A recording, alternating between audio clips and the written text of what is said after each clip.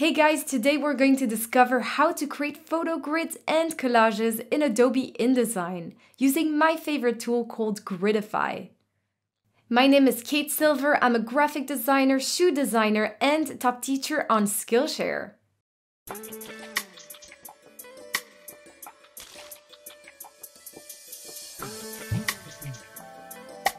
Now we're going to learn how to create something called Gridify, which essentially is just a grid made out of squares, rectangles, circles, whatever your choice is. So we'll start by creating a new document. Click on Create New, and let's go to Print, A4, make it landscape, maybe add 3 pages, make the columns 3, the column gutter 5, it's nice to round it up. And if you wanted to add a bleed, it's always 3 millimeters as industry standard. Even though we don't really need a bleed this time, it's good practice. Now click on Create. So to create a grid, we need to go to the rectangle frame tool.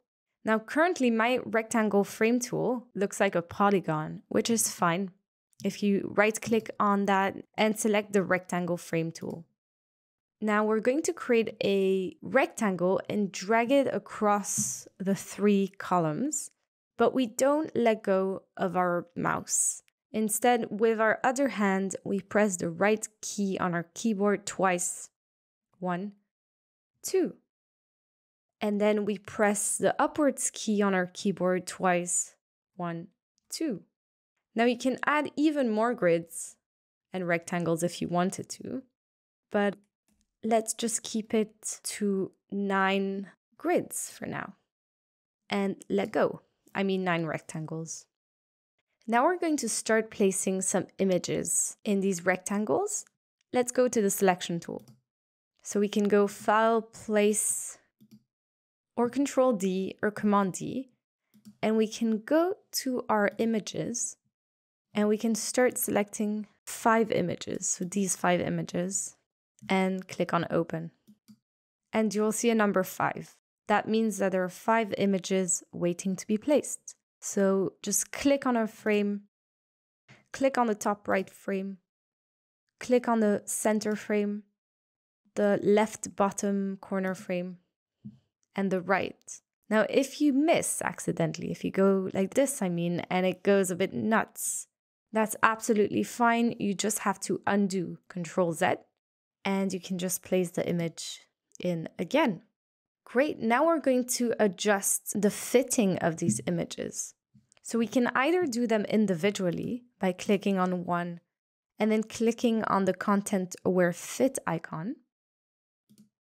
Or we can select all the frames that have images in and then do them all at once. So what you can do is click on an image, hold down the Shift key the whole time, and click on the other images, and this will select all these images. And now click on the Content Aware Fit tool. And voila! Awesome! Now let's place some text in our frame, in our grid. So let's go to File, Place, Control D, or Command D. And this time we can select Text Documents, we can select Economics, Open, and you can click in this frame. See the red plus here? That means that there is more text waiting to be placed. It's hidden, it's overset text, but there's not enough space in this frame to place the remaining text. So what we do is we click on the red plus and we place the remaining text in another frame. Now these 2 frames are currently linked. So this frame is a continuation of this one. They're threaded. Click on the red plus again and add it in the next frame. Click on the red plus again and add it in the next frame.